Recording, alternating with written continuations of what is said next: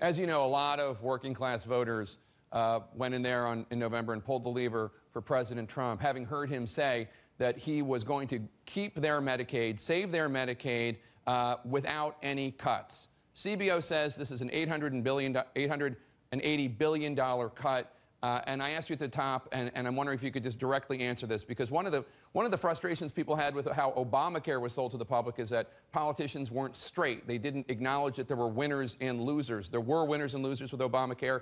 There are winners and losers with Trump care as well. $880 billion, that's a cut from Medicaid. How is that not a broken promise? Well, look again, Jake, the winners under Obamacare were the federal government and insurance companies. The winners under the program that we provide and that we believe is the most appropriate will be patients and families and doctors. The reduction in spending that the Congressional Budget Office cites is, again, off the current law baseline. That means if we did nothing at all, if we just continued this broken program for the next 10 years, how much money would the federal government spend? I would suggest to you that the American people are sick and tired of business as usual in Washington, and they're sick and tired of their tax dollars going to programs that actually don't work. We want a Medicaid system that works for those patients. We want a Medicaid system that doesn't just provide them a card and says they have coverage, but doesn't provide them the kind of care that they need. That's the distinction that I would ask them to draw. President Trump in the Rose Garden ceremony for the House passing the bill said that premiums are going to go down, deductibles are going to go down. You stand by that?